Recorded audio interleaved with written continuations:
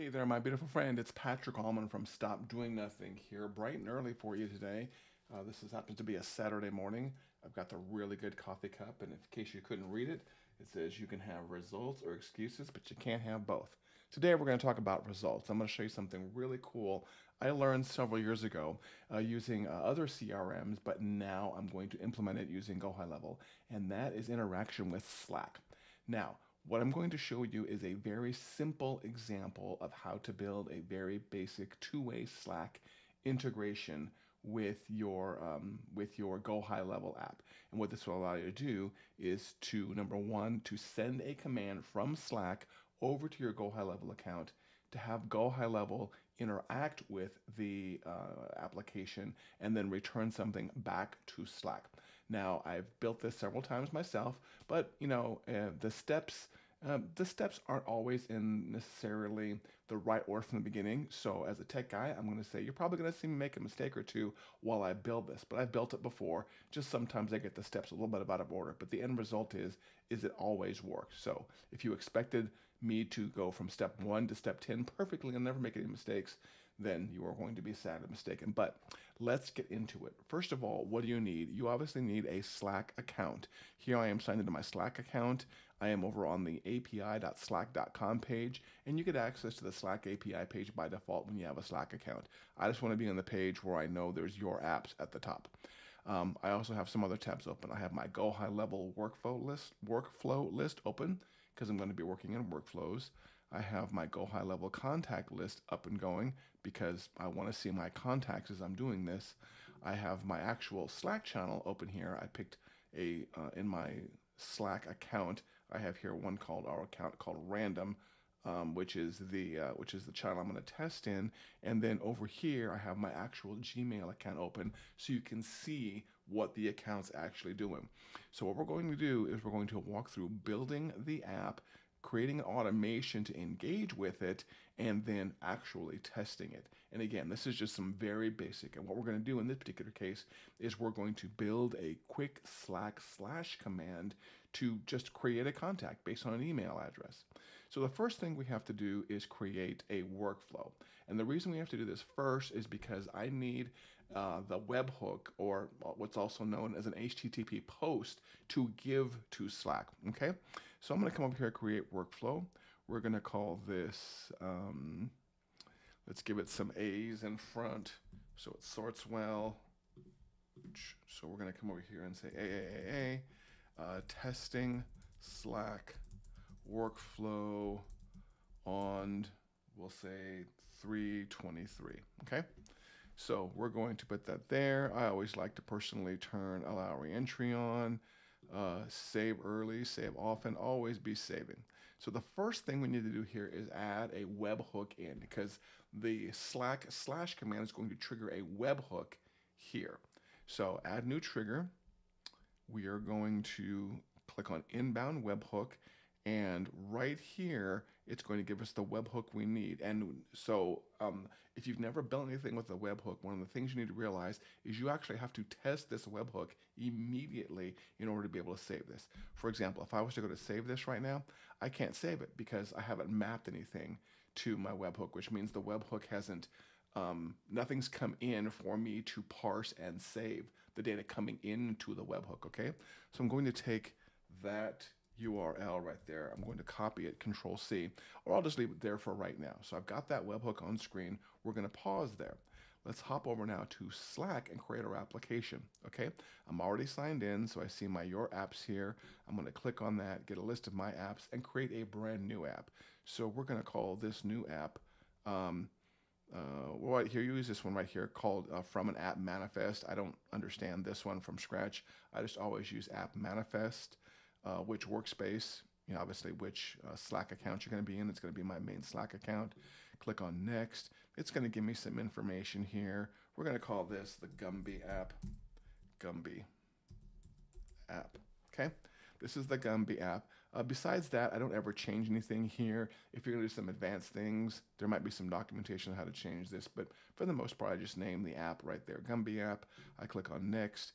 It says, hey, this is what you want, create it. Okay, So here's my Gumby app. I know I'm in my Gumby app here. You can obviously have a variety of apps here, but I'm in my Gumby app, and there's all kinds of cool things you can do. Again, this is meant to be a very basic demo of how setting this up. So all we're going to do right now is use the slash command. Obviously, if you come up with something major, a major cool application, you can deploy it to the Slack workplace. You can sell it. You can obviously do all kinds of things. I am building something internally for my company to use. So we're just going to go with a simple slash command here. Create a new command. You know what? Let's actually call the command Gumby. I like that. So we're going to say this is the Gumby one. Okay. Request URL. This is where we put in that webhook we got from GoHighLevel. Okay. Right there. Short description. My cool Gumby app. And usage hint, send one item email address, okay? So I will be able to use slash Gumby inside of Slack to trigger something, okay? So click on save here. Okay, it looks like it's saved, and I actually have a working slash command. That's how easy it is to create a slash command inside of Slack. So once that's set up, you'd think that I could come over here now and save this, right? Nope, still can't save it because I've never actually fired the webhook to save it. So to do that, let's hop over here to Slack and say slash Gumby. You know what, I better reload this because I just created a brand new app. So let's reload this real quick and say slash Gumby. Let's see if I can get this right. And we'll say Patrick Almond plus 806 at gmail.com. By the way, if you didn't know it, if you have a Gmail account, you can always put a plus sign after the first part of your email address. Anything you want, it'll end up back in the same Gmail account. Comes in very handy for testing. So let's see if I can do that. No, okay, so I can't. Oh, you know what? You know what I have to do is I have to. I believe I have to install the app. Yep, I have to install the app to my. Okay, I took a brief pause there in editing because I had actually installed, I've done this so many times, I've installed too many apps inside of my Slack, and when I was going to install it to demo it to you, I screwed up because I had like 10 apps installed, so I had to go clean up Slack real quick. So once I've got this all set up, and for the Gumby app, I've still got my slash command here, you then have to install the app into your workspace. So I'm going to click on install app, install to workspace. What do you want the app to be able to do? Just some very basic permissions here. I'm going to click allow, and that should be installed inside my Slack account. So here it gives me OAuth, which I really don't need, but I can hop over now to Slack, and I should be able to type in my slash command. There it is. Send one item email address. And of course, all this information right here comes from everything I filled out on the Slack information here, right? When I first set that up, right? Okay. So come back over here to Slack. We'll say Gumby, and in this particular case, my data is just an email address. So again, I can use Gmail test addresses all day long. I always like using the time. So it's 8:09 in the morning, and there we go. So I can send that, and it's going to say success. It received it, okay? Nothing's happened. It just fired off that webhook, which is what we really wanted. So I'm going to come back now to my workflow here. I'm going to fetch sample requests, which means I'm going to pull in one of the tests I just sent, or the webhook I just sent in. And here's the one I just sent in at 8:09. And what it's going to allow me to do is it's going to allow me to look at the data that came in. And this is all the data that Slack sends over right here, all kinds of information. What's really important is that text one right there, okay? There's other information here. You can see the user that sent it over. You can see all kinds of information here. But the thing that we really want for this example is the text right here. So we're going to save that trigger. And again, with campaigns, we save early, save often, create contact. That's going to be this. Whenever you have like an inbound webhook to create what usually happens is the next step is create contact. So I'm going to say for this contact I'm going to create as a result of the webhook, I'm going to fill in the email address right now, and the email address I want to, and of course you can pick all kinds of information here, contact information, calendar information, custom fields, but of course we want the information from that first webhook right there. So I'm going to click on inbound webhook, and this particular one that was stored in text. Remember that? Text is the field that has our email address. So I'm going to basically say I'm going to create a brand new contact, and I'm going to save that action, and I'm going to click on publish and click on save. When you build workflows, at least when I build workflows, I like to build them in small little chunks to make sure each little piece works before going on to the next piece. This workflow may eventually have 50 pieces. However, test each little piece one at a time. That way in the future when you have problems, you know, oh, I'm having a problem in step 10. I know step 1 through 8 work. Maybe it's step 9 or step 10 kind of thing. Okay, so that's what's going to happen. The workflow has been saved. So I'm going to run another test real quick because my this whole thing actually hasn't, I don't believe it's actually fired yet. Let's take a look and see. Yeah, this hasn't actually fired yet. That first payload I sent over was just a test payload. So I'm going to hop back over to Slack here, and I'm going to run another test. Gumby, and this one we're going to say is Patrick Almond plus 812 at gmail.com. It's going to come back with just a default response. Hey, I triggered it. I got it right here. How do I know I got it? Well, number one, let's hop over here to our enrollment history, right? Oh, there it is. Fired off right there. Cool. So, obviously it wasn't anything when it came in, but now it's a real person. But I also know if I come over here to my list of contacts and refresh it inside of GoHighLevel, dun, dun, dun, what will I have? I'll have the Patrick Almond plus 8121 right there. So what you've seen me do basically is the very basics of creating an application. I mean, we could stop right there. That's the Gumby command I've created. Now I can create new contacts, and I don't ever have to step foot inside GoHighLevel. What I'm going to show you now is part 2 is getting a response back. Okay, getting a response back to Slack from GoHighLevel, because maybe you want to send back a contact ID, or maybe you want to send back other information to Slack from GoHighLevel. Okay, so we don't have any more work to do over here inside of Slack. Slack's given us everything we need, including the response, how to respond to this. So first thing we have to do is let's go look back in that inbound webhook right here. And remember all this information that Slack gave us right here? It gave us some really cool information. This one right here, response URL, that's the webhook we send back with information, okay? So we have an inbound webhook basically, and then Slack gives us an outbound webhook or a webhook to send for GoHighLevel to use to send information back to Slack. So I'm going to grab, actually I don't have to grab anything.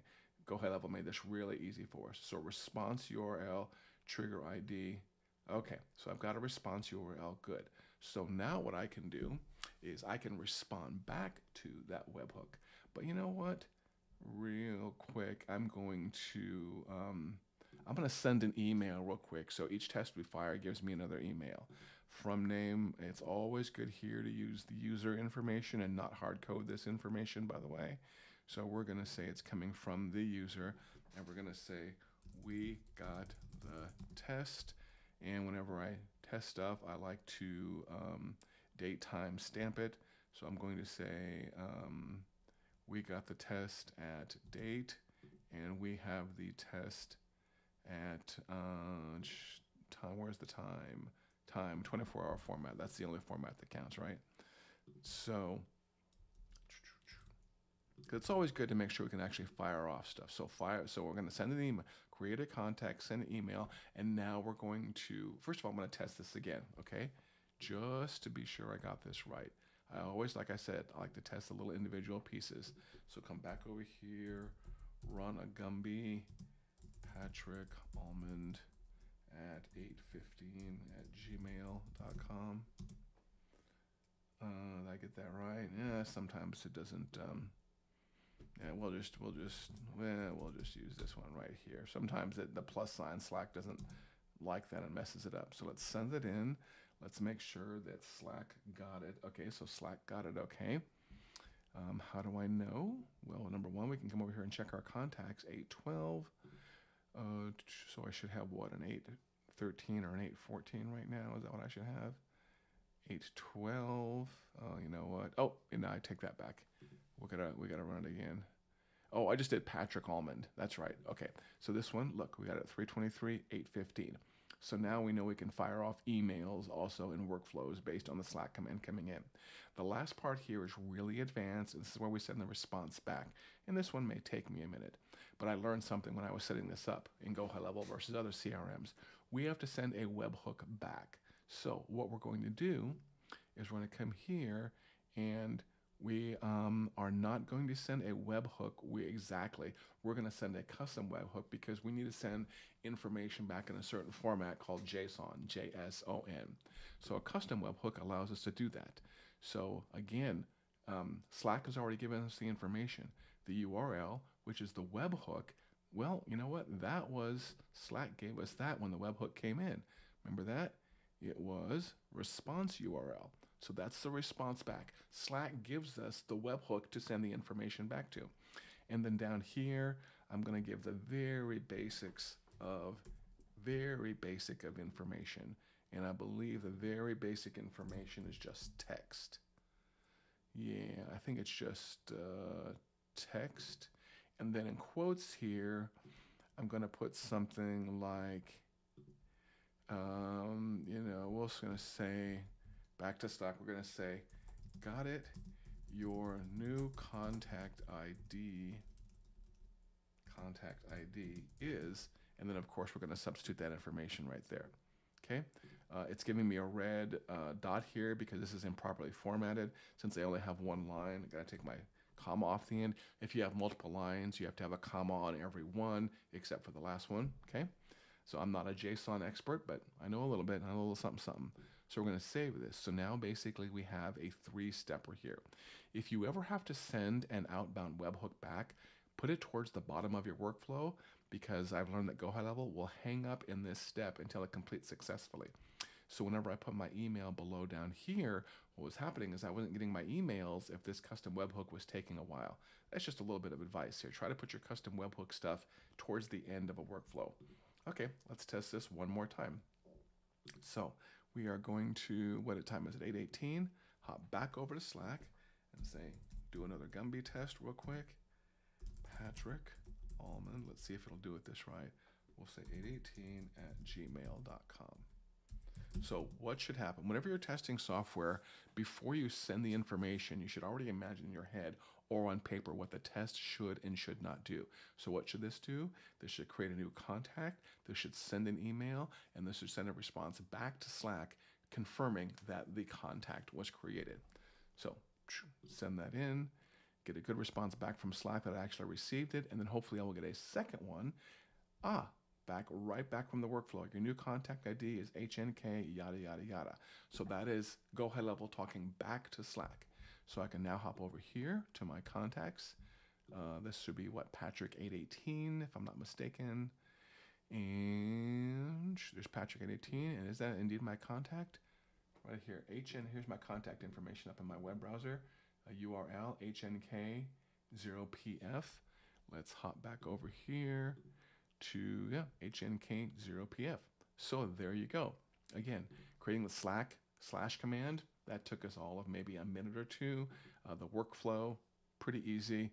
I always like to have, like I said, re-entry on.